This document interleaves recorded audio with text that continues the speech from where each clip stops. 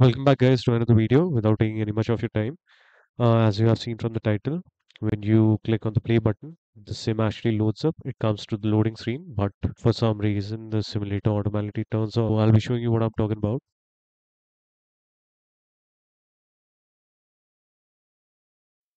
All right, as you guys can see, the sim automatically, it turned on. It came to this screen, and as you can see, it's loading.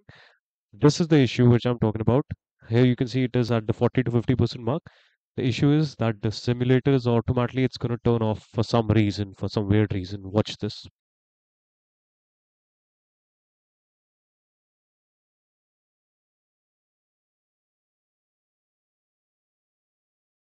This is what I'm talking about, guys. The simulator automatically turned off for some reason. I tried to find so many solutions for it, but none of it worked.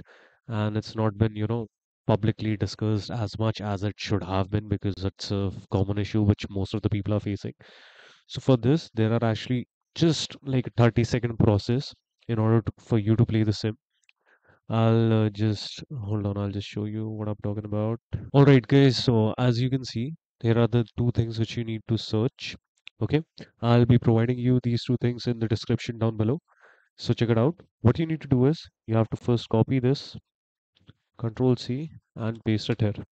As soon as you do this, then the second thing which I've given you in the description, uh, copy this, paste it, and all these DLL files which you see, you just Control A and press delete. That's all. Just press the delete key. That's all you have to do. Sometimes it's not going to get deleted, it's going to show, but once you have pressed the delete key, that's all. I just close this folder. Now, watch this magic.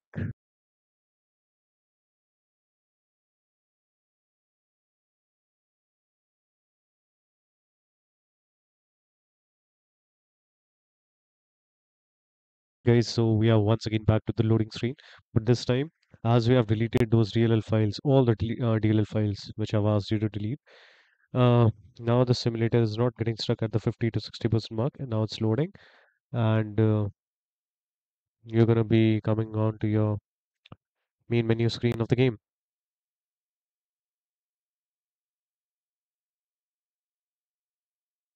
So this was the easy solution, guys. I hope this video is you're gonna find this video helpful. If you do find this helpful, just give it a like down below and subscribe if you guys want to. Till then, take care, guys, and I'll catch you guys in my next one. Bye bye.